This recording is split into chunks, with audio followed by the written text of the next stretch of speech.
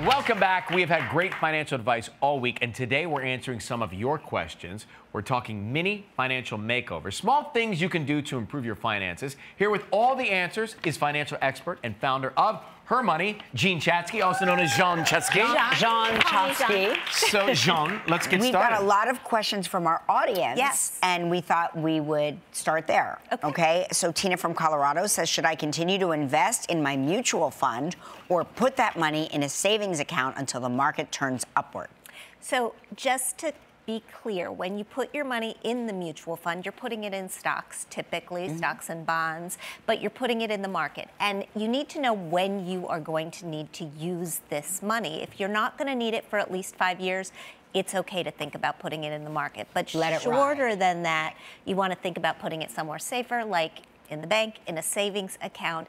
And what she's alluding to here by trying to wait the market out is timing the market. It doesn't work. Even people who think they can do it typically can't do it.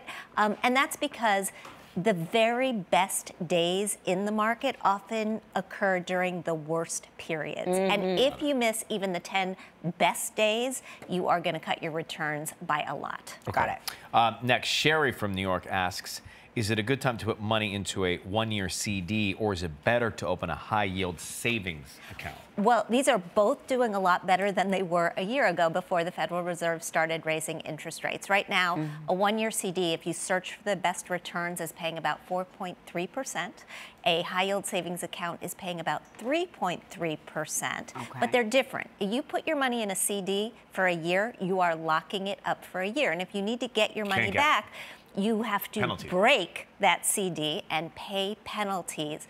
On the flip side, with that savings account, the Federal Reserve is going to keep raising interest rates. And as they do, the interest rate that you get on that savings account is going to go higher. So I would say if you don't need the money for a solid year, go with the CD right now. Otherwise, go savings.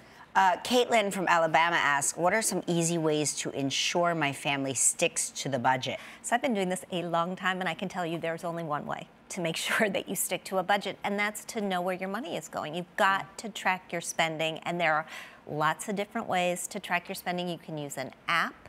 You can make all of your purchases on a debit card that is linked to your bank account and then look at your bank account. That's what I do. You can use pencil and paper. You just have to find the system that works for you and stick to it. And if none of those work, go to cash. It's a lot harder to spend cash. Because it's real. Because it is. It's real. You're not tapping your cell phone against a thing. And check out TikTok. There's a bunch of videos about cash stuffing, which is basically the old envelope system where you say, this is my cash for groceries, this is my cash for gifts, this is my cash for other things, and it helps you stay honest. Okay, we're going to get a break. We'll come back. More questions. Emily, you're up next. And we come back with Jean Chatzky right after this. Okay, we're back with financial expert Jean Chatzky, and she's answering your financial questions. Up next, Emily from New York says, I have 2 kids, and besides a New York 529, we haven't started saving for college. There are so many options. Where should we start? What's a New York 529? A 529 is a state-sponsored college savings account. And every state has 529s. Some states have more than one, and so you want to choose the right one. But the way they work and the reason that they're good is that there are some tax advantages. So you put money into a 529 like you'd put it into an IRA or a 401k. It grows tax-free, and when you pull the money out, as long as you're using it for what they call qualified educational expenses, you don't pay any taxes on the growth.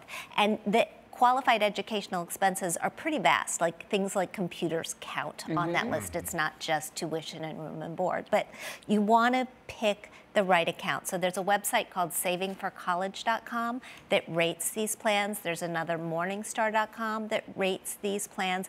Set it up and then treat it like a 401k. Just put some money in every single month. It'll grow. And tell the grandparents that you did this, by the way, because they'll make contributions to it. Oh, that's actually a great idea. Yeah. Okay, Claire from Pennsylvania wrote, I'm 50 years old in good health and currently evaluating whether it makes sense to purchase a long-term care life insurance policy. Is this a good investment? Well, 50 years old is actually the right time to start looking at long-term care policies. Okay. If you're going to buy a policy to pay for your care down the road, this is about when you want to do it, because by the time you're 60, you might have a health condition and you might not qualify. The thing that people don't like about long-term care insurance is that it's pure insurance and it's pricey. And if you don't need care, you've put a lot of money into premiums and you're not typically going to get it back. So the insurance industry has started rolling out these hybrid policies. It's a life insurance policy mixed with long-term care, so that if you need the care, you can pull the money out of the policy. But if you don't need the care, the policy will just stay, and when you die, somebody will inherit that money. So people feel like that's a little bit more palatable. On the whole, about long-term care insurance, I would say don't try to buy as much as you might think you might need. Just buy enough to get you through. Exactly. Like it really is an insurance policy. It's carrying the umbrella in your backpack. Exactly. It's guaranteeing you won't need it if you have it. Right, right. In most cases, which, by the way, when it comes to long-term care, I would go for that. Yeah. All right, one more here. This is a question you seem to get over and over again. Well, or is there a question you seem to get over and over again? The question that I get a lot is from people who are around 50 who say, I haven't done anything. Is it too late?